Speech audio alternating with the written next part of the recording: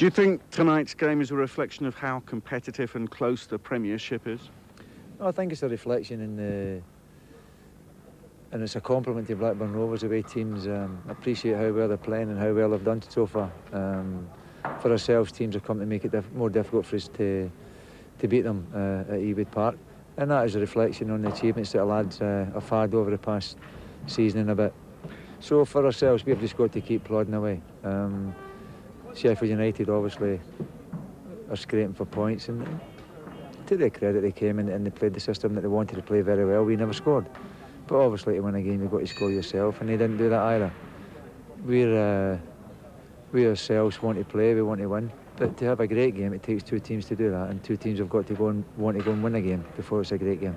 We were happy with our performance, and I think we were entertaining. I think Sheffield United would be happy with their performance, but at the end of the day it was a defensive performance. But as I say, I'm sure Dave's happy with that. You mentioned achievement on the pitch. You did ever so well last year in your first season up. Looking around now, a stadium that really is beginning to look top flight as well. Well, obviously the players never built what's going up here. The players do their work on the pitch, and Uncle Jack does his work off it, and the board of directors keep the thing ticking along. So, as I say, it's there for everything to see, but there's an awful lot going on behind the scenes. It hasn't been, it's not finished yet, and I'm sure when they're finished it'll be even more attractive to people that want to come here. Well, we wish you a lot of luck. Kenny, thank you for joining us.